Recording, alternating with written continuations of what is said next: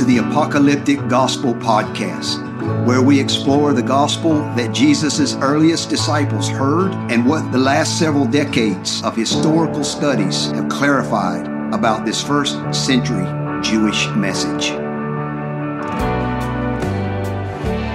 Listeners, welcome back to the Apocalyptic Gospel Podcast. I'm Josh Hawkins, and as always, I'm here with Bill Schofield and with John Harrigan. Hey, guys, how's it going? Good. Hey, good.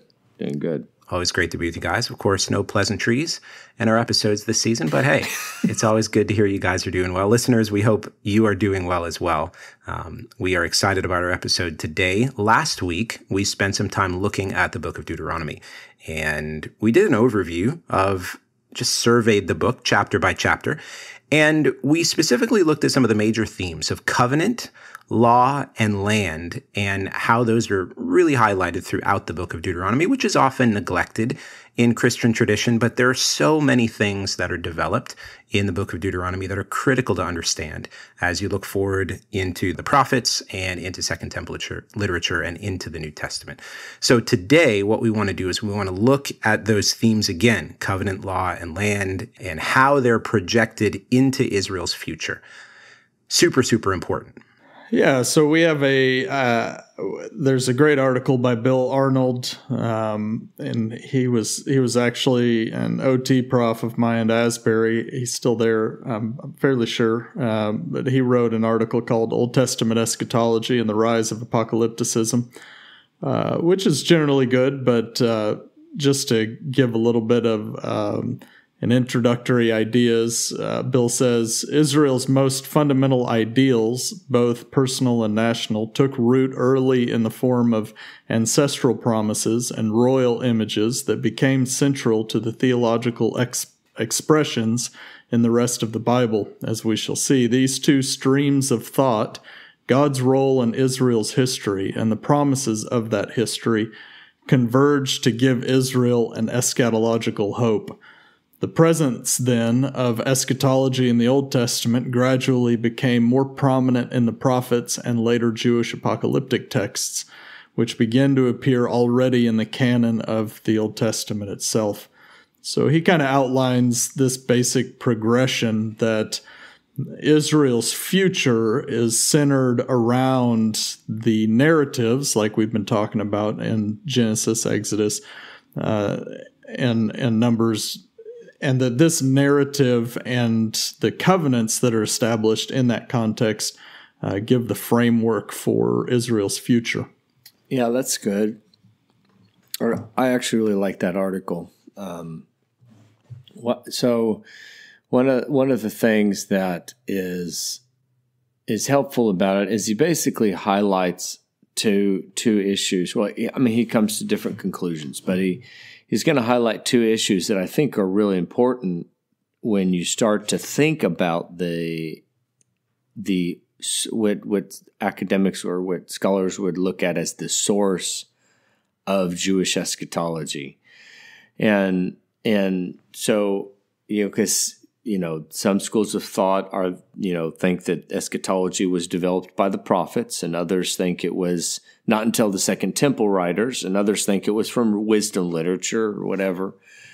But I think regardless, like kind of what binds all of these groups together is that eschatology must come from these common convictions they had, which were the covenant, one, and two, God's faithfulness.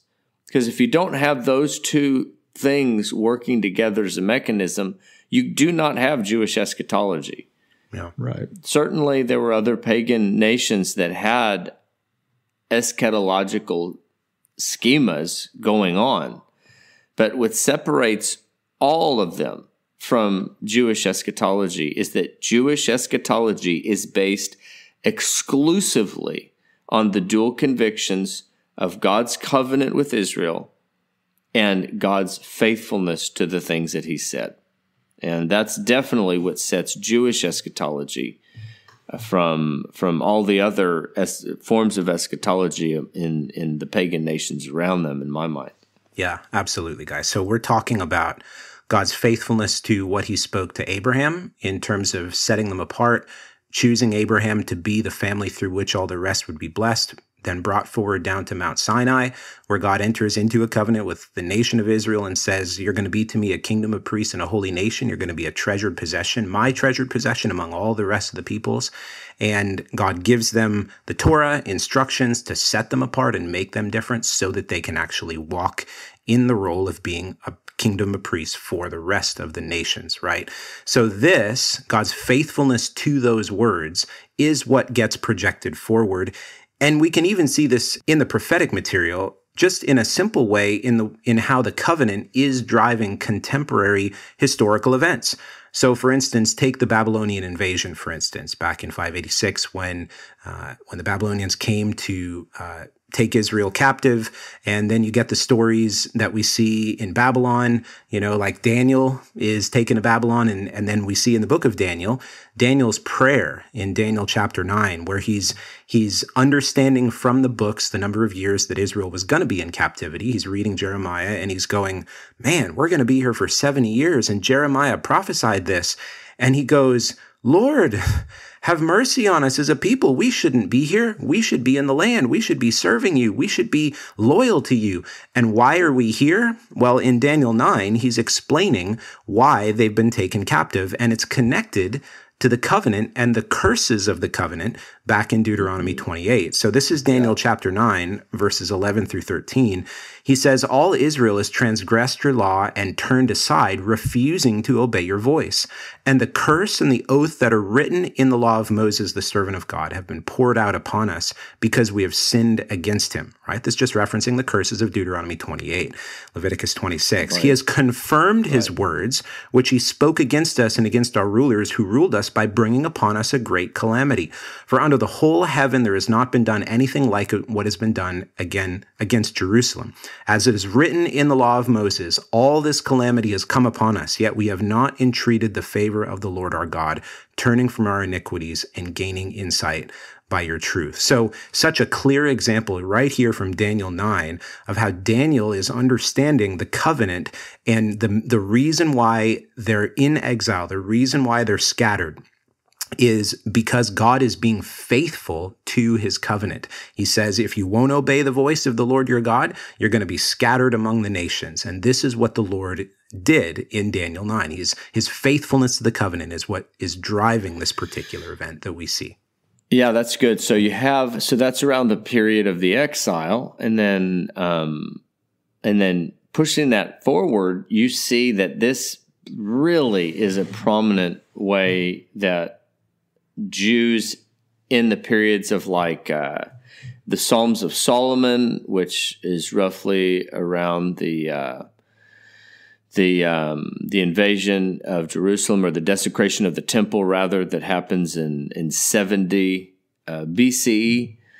Psalms of Solomon, it's hard to get a concise quote, but between chapters 3 through 9, he's basically kind of arguing for submitting to God because God's actually righteous for doing what he did because of their unrighteousness, and because God insists that they must continue in the covenant.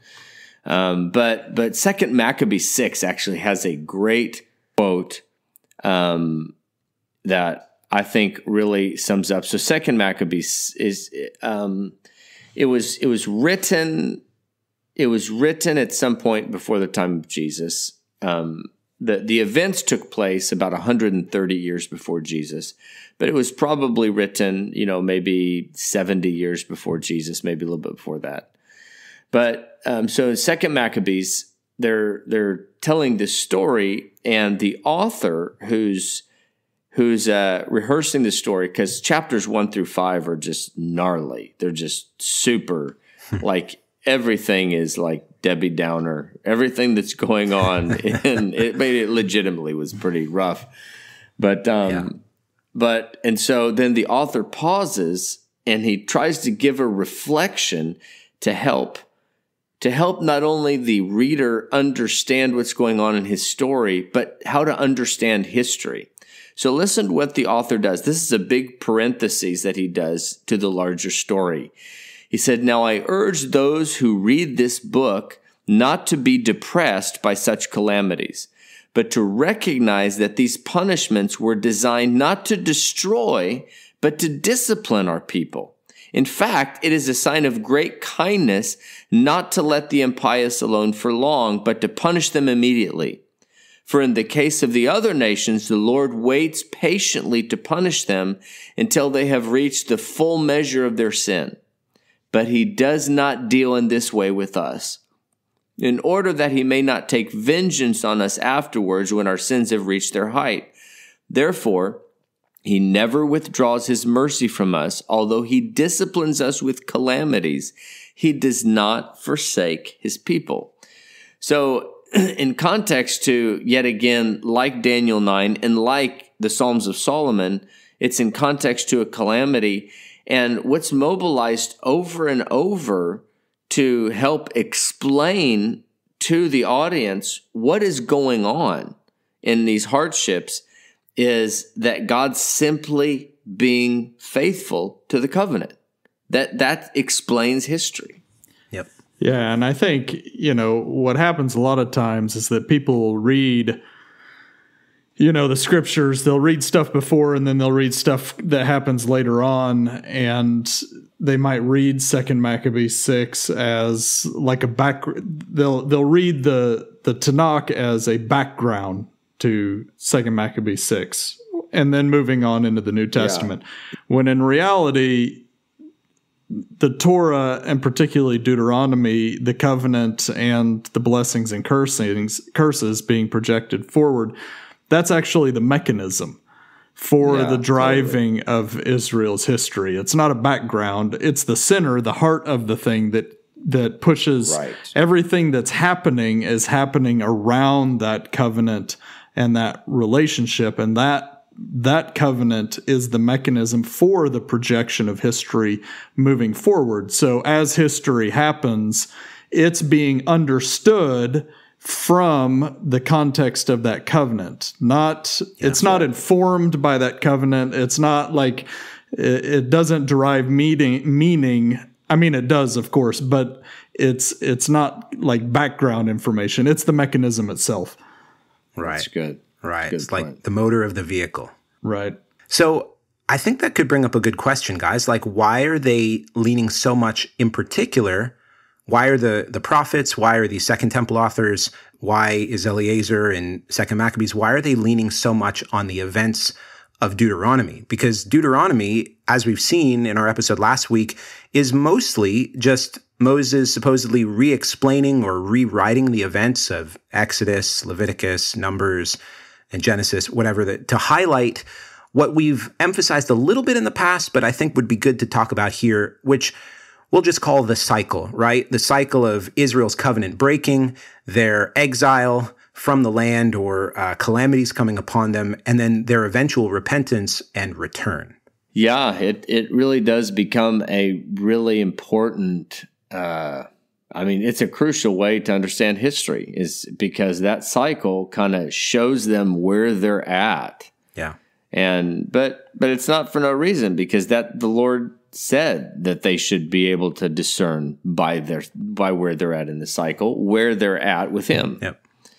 And like if you think of some of the most crucial periods in the prophetic times, in the prophetic period, you think the exile is probably all of the events surrounding the exile is probably the most significant prophetic event that happens in the Tanakh during the prophetic period after the monarchy, But so when, you think of the ministry of Jeremiah in context to the exile, prophesying the 70 years and this, and then Ezekiel being, one of the deportees in that exile. And so what's gonna happen here is these guys are going to produce things that have become extremely crucial to how we look back at those events now. But what we can miss, especially, just honestly, if you've grown up in a Christian tradition, because we kind of look back and we kind of try to see them talking about Jesus, right? We're kind of we're playing where's Waldo? But what's actually going on is even in like the introduction to Jeremiah and the introduction to Ezekiel, there are little clues that this is kind of what's going on. Is one of the big events that happened just prior to the exile, right, is the rediscovery of the book of the law. Yeah. And so in the book of the law, it was likely actually the book of Deuteronomy. But whatever, there's a conversation about it. But so like, look here, the introduction to Jeremiah 1:1. The words of Jeremiah, the son of Hilkiah, of the priests who were in Anathoth in the land of Benjamin. So the point is that Hilkiah the priest is almost certainly, some people say it's not true because in the passage I'm about to read, he was in Jerusalem, but none of the priests lived full-time in Jerusalem. So I don't think that's a good point.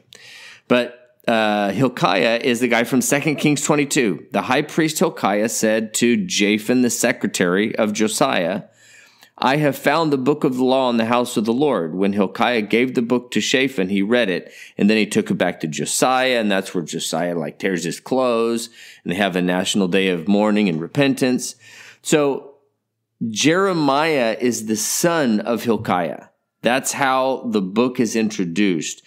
And so when you get to, sections like the introduction, his first visionary experience is the word of the Lord came to Jeremiah saying, what do you see? And he said, I see a branch of an almond tree. Then the Lord said to me, you have seen well, for I am watching over my word to perform it.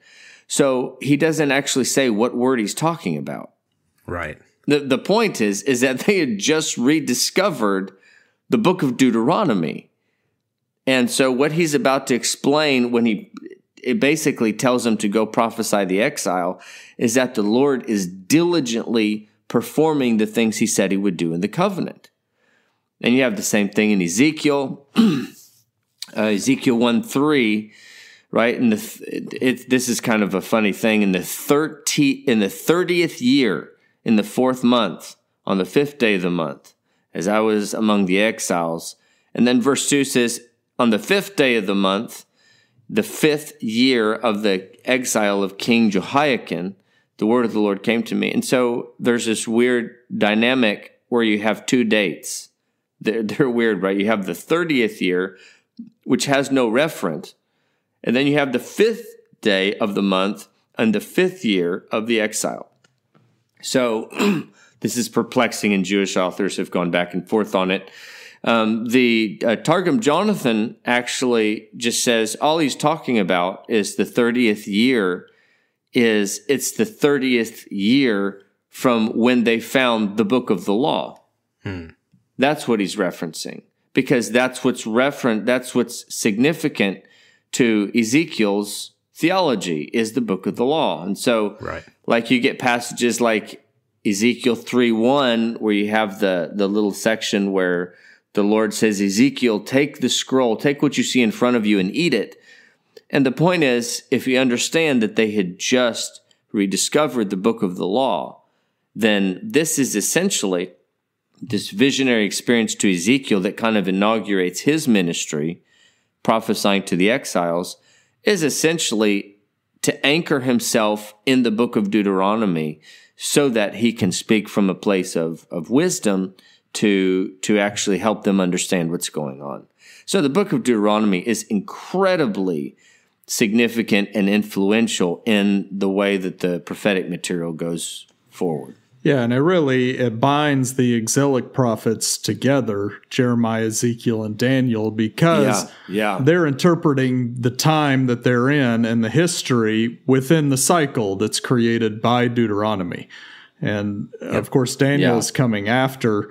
And so like we read in Daniel 9, immediately following the Daniel's description of interpreting what's happening to himself and the Jews as a playing out of the cycle from Deuteronomy, then that's what comes right after that at the end of Daniel 9 with the prophesying of the future, because the future comes to a close with the end of the cycle. And so Deuteronomy creates kind of the dynamic of eschatology as we commonly know it, the conviction that the cycle's not going to go on forever. It has a definitive end point. Whereas otherwise, eschatology is just kind of the end of the future, but Deuteronomy creates a kind of a point of completion where the relationship, the covenant, is going to play out. And then it's going to, this cycle of breaking the covenant, the curses, and then the restoration and the final restoration and blessing is going to play out conclusively in the future at some point with Israel's restoration, ultimately. Yeah. Well, and we can see directly from Deuteronomy how the cycle is going to end definitively. I mean, we get a couple of passages, I think, of Deuteronomy 4. Deuteronomy 4, this is verse 30 and 31.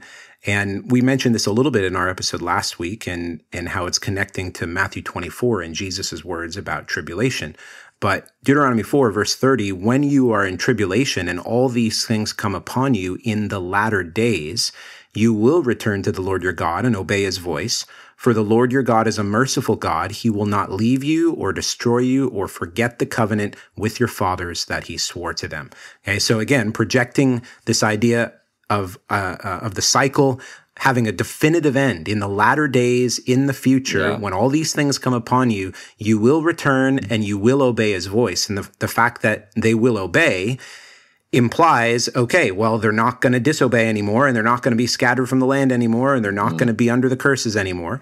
And this even is further developed in Deuteronomy 30, where Moses really brings in this language, and we'll talk a little bit more about this in a second, but brings in the language of the heart being circumcised. So this is Deuteronomy 30. I'll just start at verse 1. Kind of same idea from Deuteronomy 4. When all these things come upon you, the blessing and the curse which I've set before you, and you call them to mind among all the nations where the Lord your God has driven you, and you return to the Lord your God, you and your children, and obey his voice and all that I command you today with all your heart and with all your soul, then the Lord your God will restore your fortunes and have mercy on you, and he will gather you again from all the peoples where the Lord your God has scattered you. If your outcasts are in the uttermost parts of heaven, from there the Lord your God will gather you, and from there he will take you.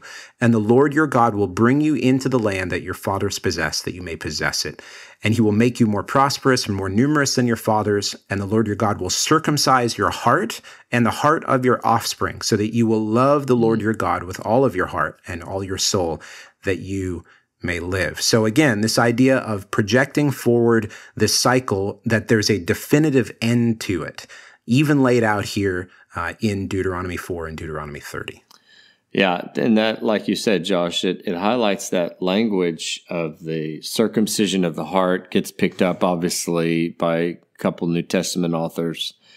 And so, but you have it in Deuteronomy 6 and Deuteronomy 10, the metaphor of circumcising the heart, which is like trimming the foreskin off of your heart, right? The unnecessary, the stuff that's not good.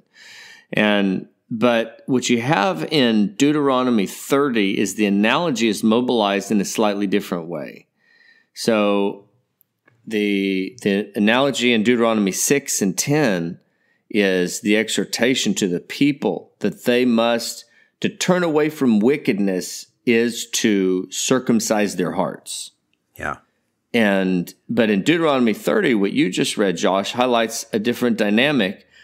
It's when God circumcises their hearts and causes them to love him with all their heart and soul. That's a totally different dynamic. And so, because really the dynamic is introduced, right, because of rebellion. That's the covenant hardening not the dynamic, but the cycle, we called it. So you have like the rebellion and discipline, exile, repentance, return, right? That kind of cycle. But the cycle doesn't, the trip switch is rebellion. The trip switch is turning away from the Lord. And so the idea that there's going to be a time when the Lord will gather them after a great exile, and then circumcise their hearts so that they never turn away again, them nor their offspring. It seems to really be trying to imply an end to that dynamic. Jubilees chapter 1 actually kind of references this passage, and or at least the concepts in the passage, and it explains it in a way that I think kind of helps understand how this is projected forwardly, especially by later apocalyptic writers. So in Jubilees 1, verses 21 and 22, the Lord said to Moses, I know their contrariness and their thoughts and their stiff-neckedness, and they will not be obedient till they confess their own sin and the sin of their fathers. After this, they will turn to me in all uprightness and with all their heart and with all their soul, and I will circumcise the foreskin of their heart and the foreskin of the heart of their seed or their offspring. And I will create in them a holy spirit, and I will cleanse them so that they shall not turn away from me from that day unto eternity. So Jubilees, looking back, says, when that circumcision of the heart happens, it will cleanse them and they will never again turn away from me, and they'll walk in my ways perpetually after that. So it's a good example of a theme brought up in the Torah, referenced in the New Testament, but to give meaning to what it's talking about in the New Testament, you have to understand that where it lies in terms of the conversation of the covenant and how it's projected forward, as it assumes that it means the end of this covenant discipline cycle. The circumcision of the heart is when the nation of Israel doesn't, when God circumcises their heart, they won't turn away from him ever again. Yeah. Yeah, and in this way, apocalyptic eschatology isn't built on theological, suppositions. It's built on the reality of the covenant and God's faithfulness and the cycle that creates. And of course, when you come to the New Testament writers will use a lot of the same language. And so it becomes easy material for Gentiles to say, oh, all of that's being fulfilled now, and the story is being flipped. It's no longer Jewish. It's no longer apocalyptic. It's being universalized and spiritualized. But then you've overturned the basic realities that create the whole framework in the first place, right? So sure. You've nullified the entire equation. And so it's true that the cycle of covenant unfaithfulness, exile, and return is fundamental to the development of eschatological hope and apocalyptic expectations. And so that's what Jesus and the apostles are functioning within. But to say that they are fulfilling all of that and realizing all of that then overturns the whole covenantal relationship and turns it all on its head. Exactly. And so when New Testament writers are talking about the coming of the Messiah, the death of the Messiah, the forgiveness of sins, the atonement, the circumcision of the heart, they're presuming the cycle is still all in effect, and the basic structure of redemptive history, apocalyptically, that it was determined in the first place by that cycle has not changed. That's the bottom line. Right. Yep. Yeah, and I mean, one of the reasons we come to that is because I don't know if accidental is fair, but we basically come to it assuming that the reason the covenant dynamic is no longer in place is because the covenant is no longer in place. Right. So when the covenant is ended, then there's no reason for that dynamic to continue. Right. Which is wild, because how many passages in the prophets can we quote that the Lord says, if you can break my covenant with the day and the night, if you can search the depths of the sea, well, then I'll cast off the offspring of Israel forever. The answer is, well, he's not going to break that covenant. Josh, I don't know if you've ever heard of a guy named Tom Wright, but he's got some things you should read. I should read it. Sarcasm.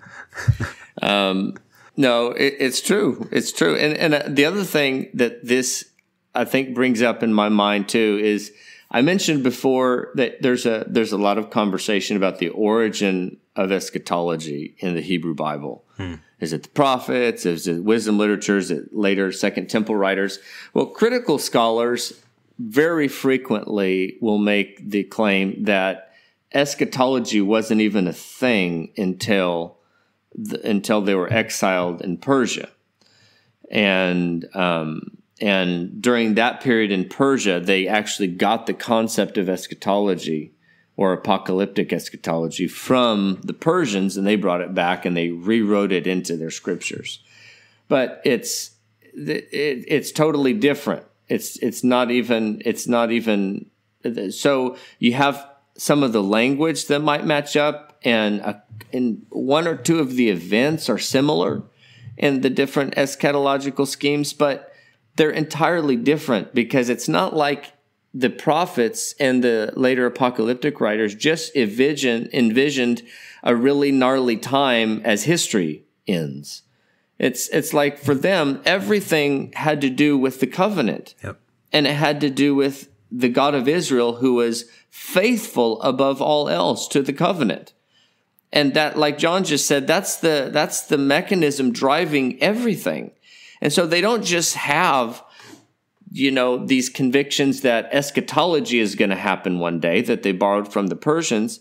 For them, everything revolves around the covenant and the mechanism of God's faithfulness and him faithfully maintaining the covenant. Because like Eleazar said, don't interpret these things as God destroying us. Yeah. In fact, he's doing this specifically so that he won't destroy us. He's disciplining us because he will not allow us to drift forever. And so he disciplines to bring these kind of this ultimately there will be an end to the cycle, but he initiates this cycle to call the people back to the covenant. Yeah. Not just random bad stuff happening. Yeah. But then the end of the cycle is, obviously the entire thing assumes, like John just said, talk of eschatology. How can you read Matthew 24, Luke 21, the book of Revelation? If there's no covenant with Israel, I assure you, you are going to read all of those things and you're going to walk away with like Black Hawks and strange charts because it just won't work unless the covenant with Israel is the driving mechanism for eschatology. Yeah. Well, and I think you end up reading those things like you do watching a modern naturalistic apocalyptic movie like 2012 or Don't Look Up totally, or whatever, your movie is. It's just, it's a random apocalyptic negative reality coming in the future that may be prophesied in the scripture, but there's no logical mechanism for it happening other than God has prophesied it's going to happen. Whereas Deuteronomy provides the covenantal mechanism for the projection of that into the future. Yeah. I think a good example of this, peering into the future through the lens of the covenant and the law, happens in 2nd and 4th Ezra, the second vision in 4th Ezra in chapters 5 and 6. And so Ezra says, O Lord, verse 23, O sovereign Lord, from every forest of the earth. So he uses kind of poetic language, which is kind of cool. But he says, from every forest of the earth and from all its trees, you've chosen one vine. And from all the lands of the world, you've chosen for yourself one region. And from all the flowers of the world, you've chosen for yourself one lily. And from all the depths of the sea, you've filled for yourself one river. And from all the cities that have been built, you've consecrated Zion for yourself. And from all the birds that have been created, you've named for yourself one dove. And from all the flocks that have been fashioned, you have provided for yourself one sheep. And from all the multitude of people, you have gotten for yourself one people. And to this people, whom you've loved, you have given the law, which is approved by all. So he's poetically kind of recapping the Torah and redemptive history, choosing out one people and giving them the instruction. He says, and now, O Lord, why have you given over the one to the many and dishonored the one root beyond the others, and scattered your only one among the many. So he's kind of playing out the curses in chapter 28. And then he says, and those who opposed your promises have trodden down on those who have believed your covenants. And so then he goes on, and in the next chapter, the angel gives the context and the answer within an apocalyptic framework that there's going to be sudden and radical restoration of everything in context to the day of God and the coming of the Messiah. He says, behold, the days are coming, and it shall be that when I draw near to visit the inhabitants of the earth, and when I require from the doers of iniquity the penalty of their iniquity, and when the humiliation of Zion is complete, and when the seal is placed upon the age which is about to pass away, then I will show these signs. The book shall be opened before the firmament, and all shall see it together.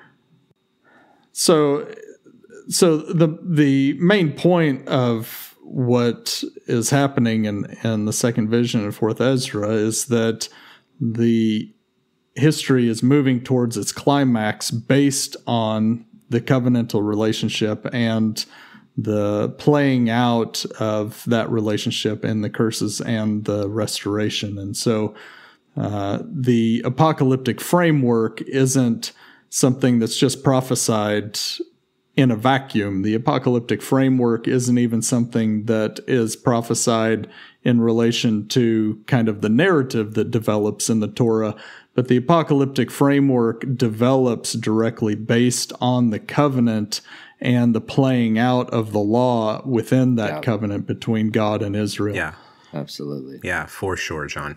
Well, and of course, this then is not just confined to the prophetic material or the apocryphal or apocalyptic Second Temple material.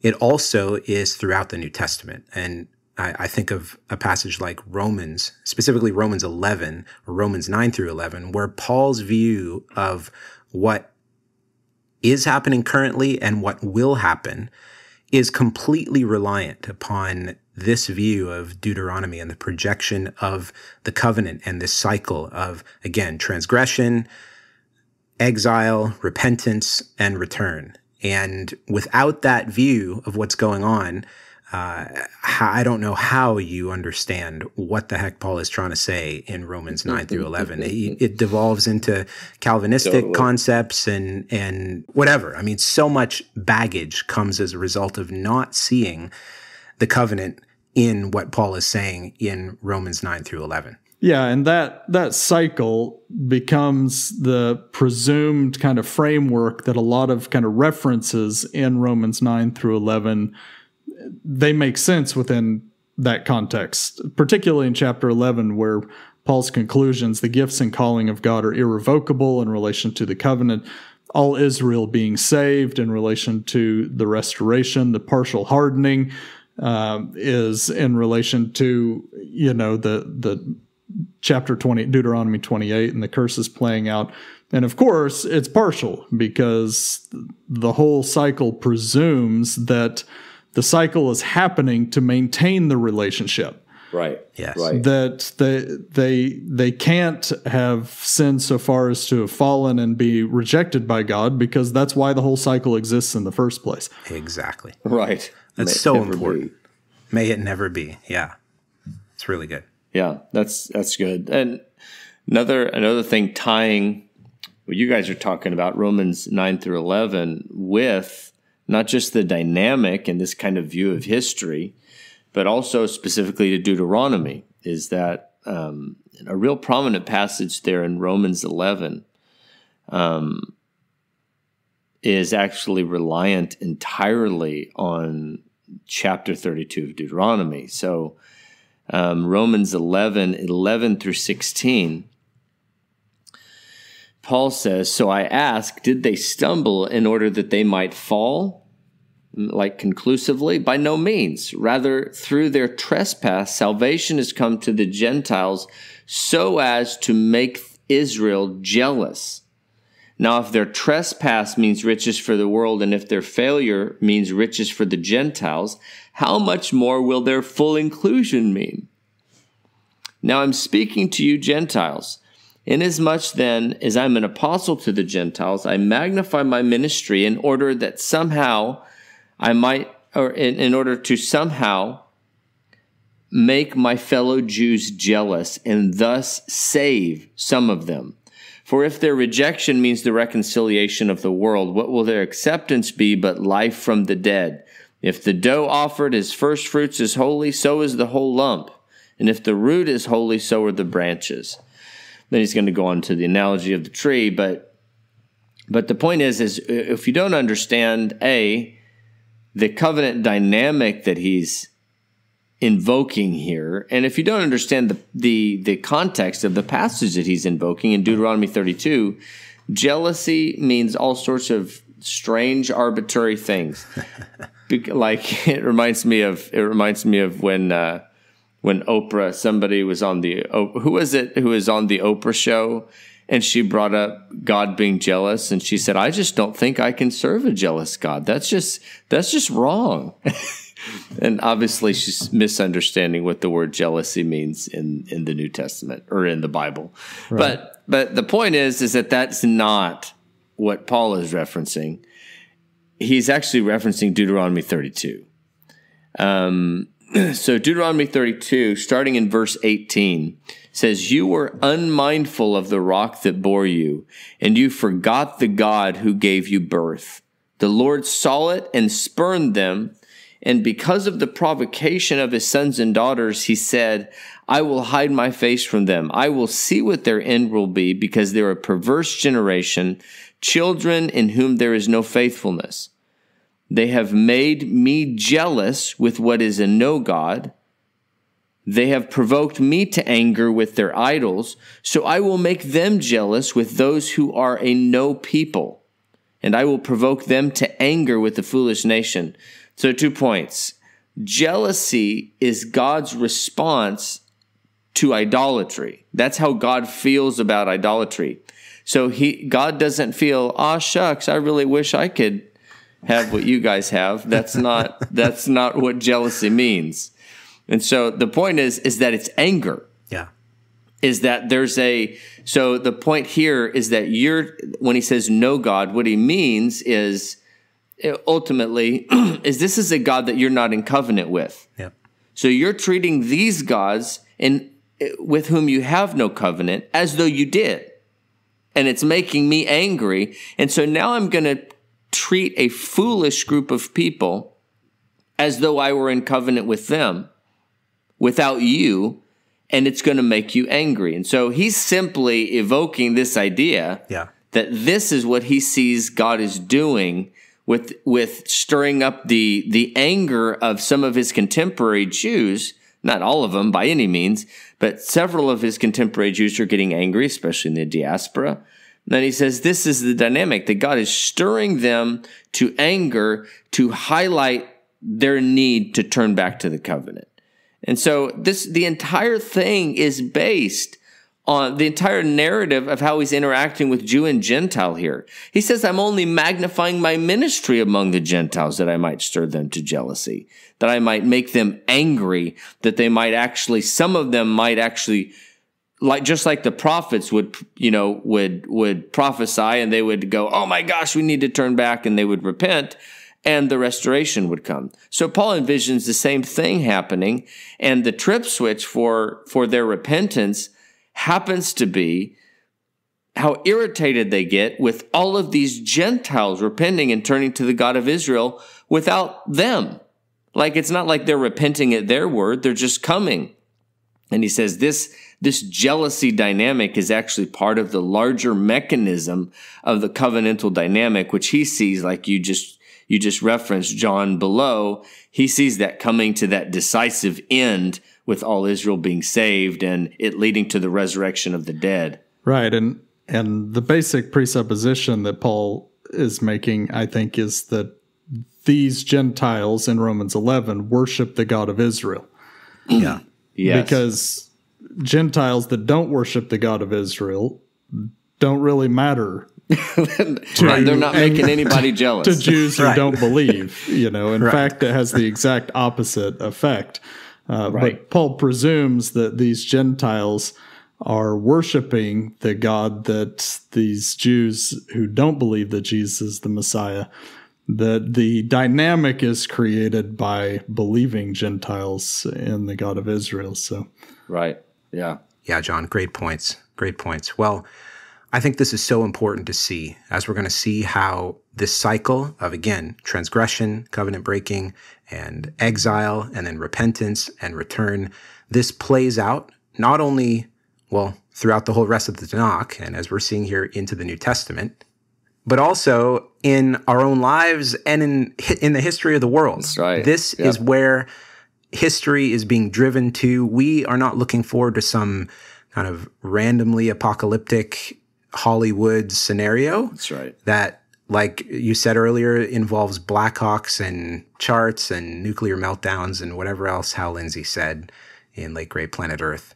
But we're looking forward to the God of Israel being faithful to his covenant, to restore his people to the land, to raise them up to be the chief of the nations, to be a blessing to the rest of the nations, such that Isaiah 2 plays out. Like the nations will flow to that city to learn and hear the Torah and beat their swords into plowshares and their spears into pruning hooks. Like that's where this is going. Glory. So with that, guys, it's been great to be with you and work through this. I think this is probably one of the more significant topics that we've talked about that really will help frame the entire rest of our season here on the Tanakh to understand how this cycle plays out.